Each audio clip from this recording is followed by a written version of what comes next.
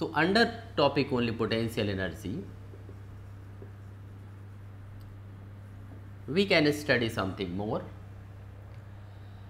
Suppose you have, this is the ground position I have taken.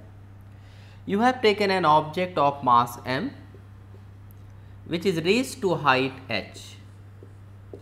This height h is here from the ground. It has potential energy mgh. This is case 1 we can take. And now what happened? We take in the case 2.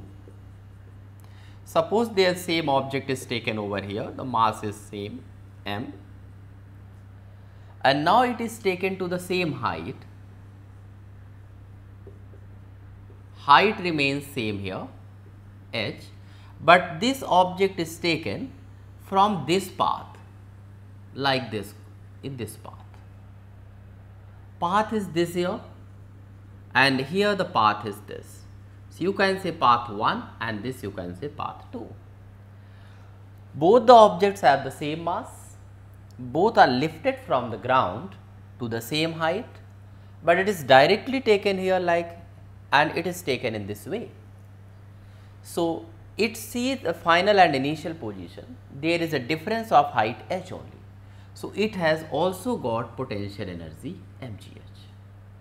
So potential energy, gravitational potential energy of the object, it only depends on the final and initial position of the object.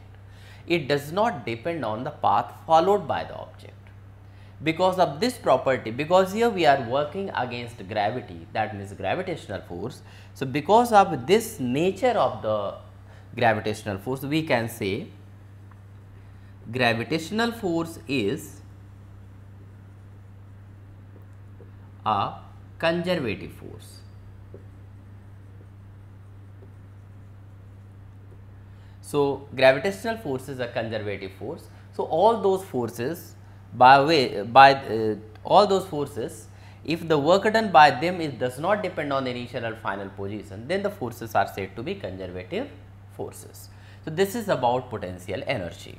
Now another example is here, as I was discussing in the previous slide about elastic potential energy. So I gave an example of this toy car. What happened? In toy car, inside there is a spring like this. When we wind the toy car, actually we store potential energy in the spring.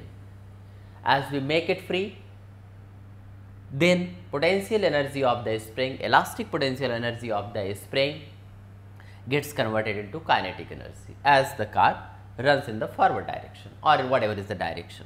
So basically there is a conversion of elastic potential energy into kinetic energy.